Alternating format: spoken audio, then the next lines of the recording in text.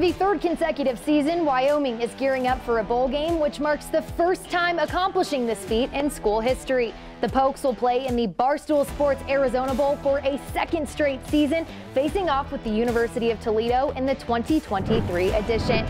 Hi everyone, I'm Bridget Howard here inside the Mountain West Network studio. This Bowl Blitz is brought to you by Gatorade, Rehydrate, Replenish, Refuel. Well, to talk about the Cowboys' trip to Arizona, who better to bring in than the voice of the Cowboys in Kevin McKinney. Kevin, it's great to see you, my friend. Thank you so much for joining me to give us some insight on Wyoming football. Always great to be with you, Bridget. Looking forward to it. Well, it should be a good one. Well, the biggest news ahead of the Arizona Bowl for Wyoming is that Craig Bohl announced that this would be his last game as head coach. Shortly after, the university announced that defensive coordinator Jay Sawvel would take over head coaching duties following the bowl game. A lot of change for the Pokes, so I'm curious, what has the vibe been like amongst the team and the coaching staff getting ready for this bowl game, knowing that it's Bohl's last? Well, you know, Bridget, I would be lying if I didn't say it was on their minds, but they're trying to go about business as best they can normally. Everybody is excited about Jay taking over the program, but they love Craig Bohl and what he did for Wyoming and what he has done. So it's impactful. There's no doubt about it, but they are going about practice and preparation like nothing was going on other than the regular. So I think that as best everyone can, coaches and players, they're trying to take care of business as usual. Well, under the guidance of Craig Bohl, this is the team's 6th bowl appearance in the last 8 seasons, which is also a school best. And you know that this one is going to mean just a little bit more than some of those other ones. Offensively, whether it was Andrew Peasley, Wyatt Whelan, Harrison Whaley, Ira Asante, Trayton Welch, the Pokes had a variety of guys step up offensively this season. Whaley is the team's leading rusher, averaging around 95 yards per game, while Whelan is at the top of the receiving corps with 5 touchdowns and 425 yards on the year. When all of those players are going, how fierce can this offense be? Well, it can be really potent. There's no doubt about it, Bridget. I think in the years Craig has been here, this is probably the most explosive group of players that Wyoming has had. When you look at Asante and Harrison Whaley, certainly Trayton Welch, you've got guys that can score from anywhere. Wyoming hasn't had that luxury through most of its years with Craig, but right now there's a lot of explosive players in this offense.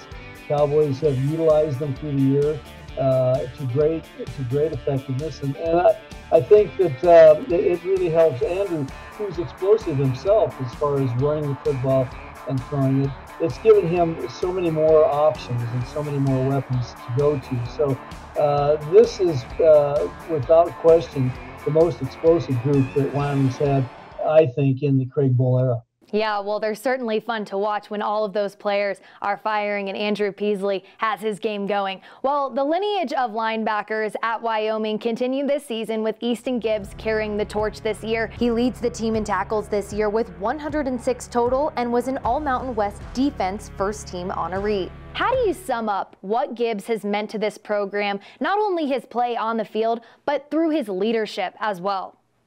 Well, that's really a good question because he's been amazing to me.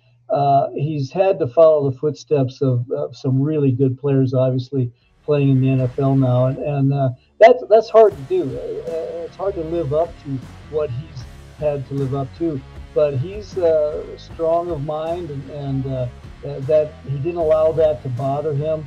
He's a great leader. There's no question about it. The entire defense and really the team itself looks to him for leadership, but you know he's just got such great tools. He can run.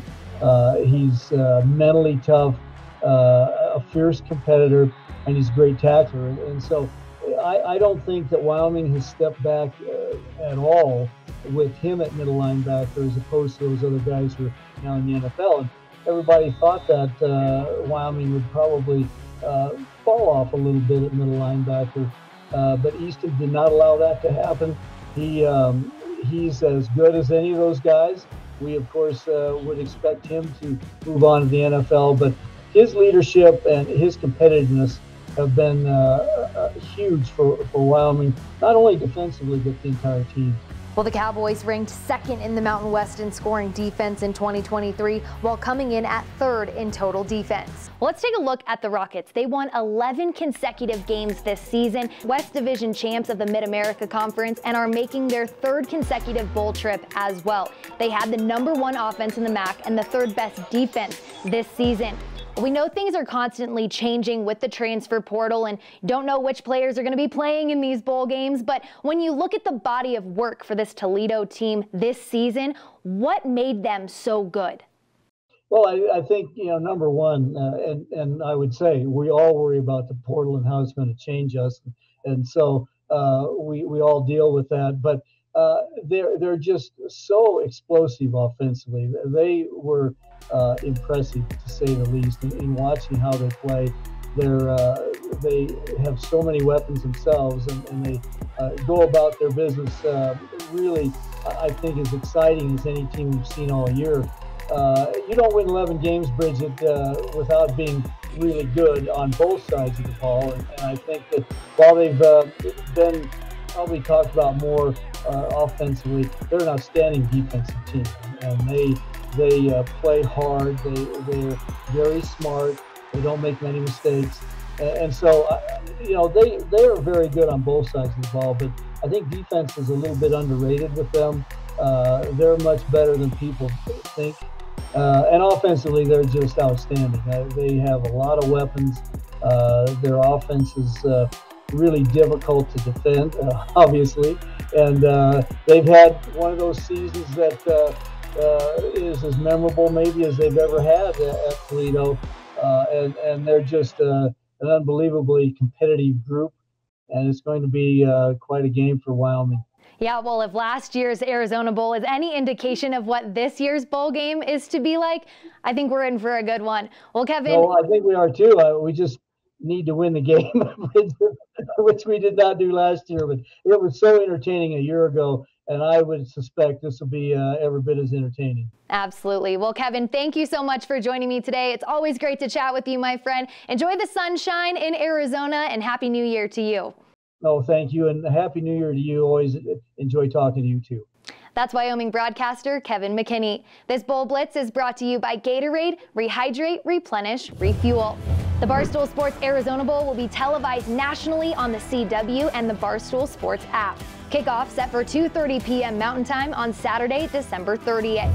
From the Mountain West Network studio, I'm Bridget Howard.